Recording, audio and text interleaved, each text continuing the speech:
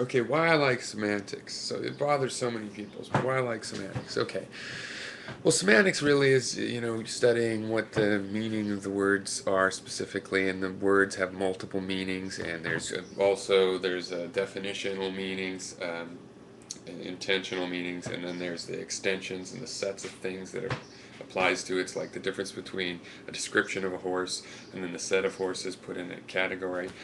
And there's all of these elements in semantics, and so that's interesting stuff, because 9 times out of 10, when two people disagree, and yeah, 9 times out of 10, two people are going to surprise, they're going to have their own opinion.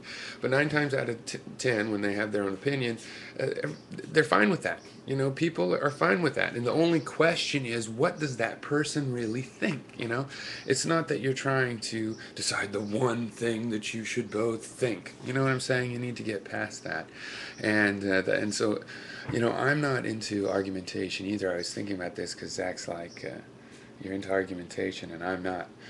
He's not, supposedly, but I'm not. I'm into dialogue. I'm into illuminating. I'm into shining a light down in there. And what is all that mass of ideas that we see the surface of? Let's see how deep in we can get in an understanding, and all the different shades of meaning, so that when you say something, you mean one thing, and if I say the same words, I would mean another thing.